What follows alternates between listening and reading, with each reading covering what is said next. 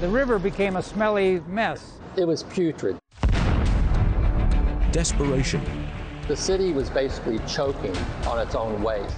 An unthinkable solution. Make the river flow in the opposite direction. That hadn't been done before. And the audacious engineering that literally turned the tide. This has saved Chicago. It was the largest single public works project, non-federally funded, in the history of the United States. How they reversed the Chicago River.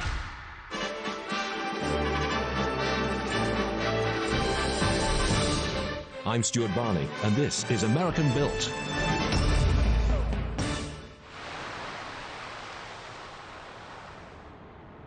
Hot dogs at Wrigley Field, deep dish pizza on State Street, the Lake Michigan breeze. That's what Chicago smells like today. But if it wasn't for some clever engineering a century ago, the Windy City would blow around a much different odor.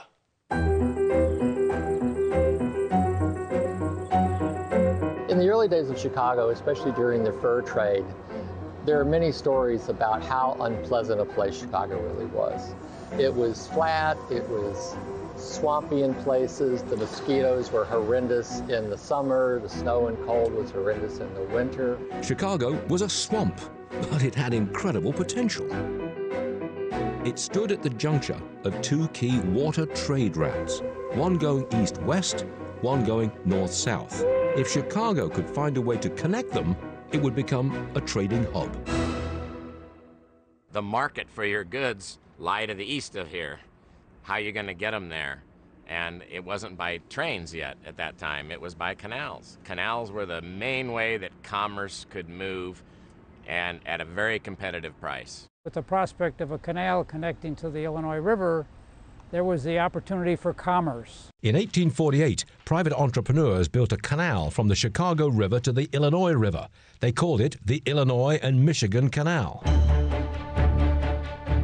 Everything was lining up for Chicago to become a huge commercial center, which it did, and the population grew by leaps and bounds.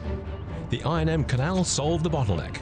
Goods could now float from New York all the way to the Gulf of Mexico.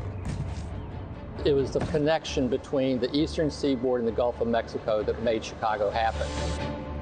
But the Chicago River became a victim of the city's success.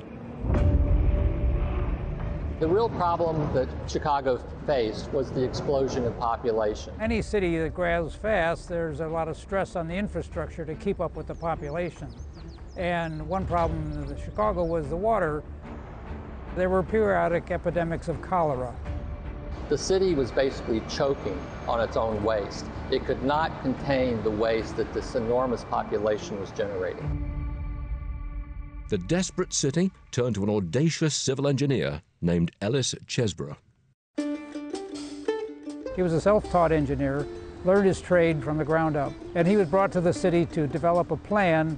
He had never built a sewage system, so they sent him to Europe to see how sewage systems were built, because there were sewage systems there.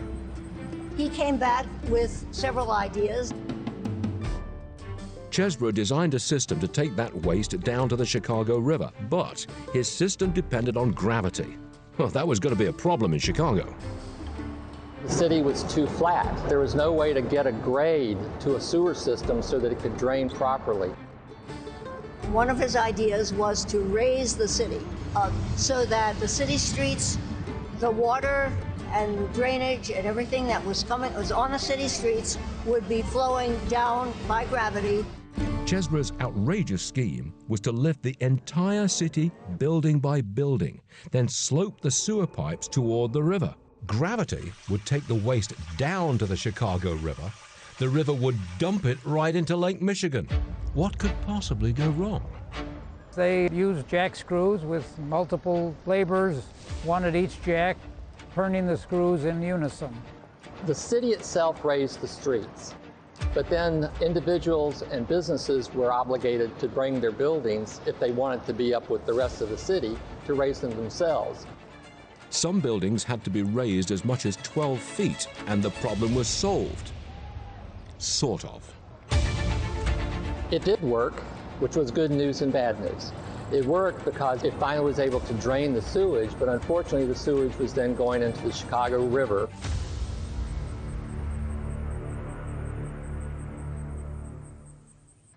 Chesbrough solved one problem only to create a much bigger one.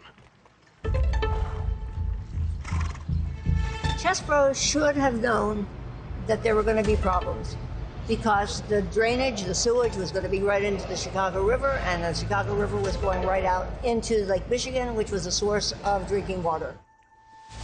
The river became a smelly mess, terribly polluted. It was putrid. There's a section of the Chicago River that was known as Bubbly Creek because of the gases that were being generated by decaying animals. The city was drowning in its own waste.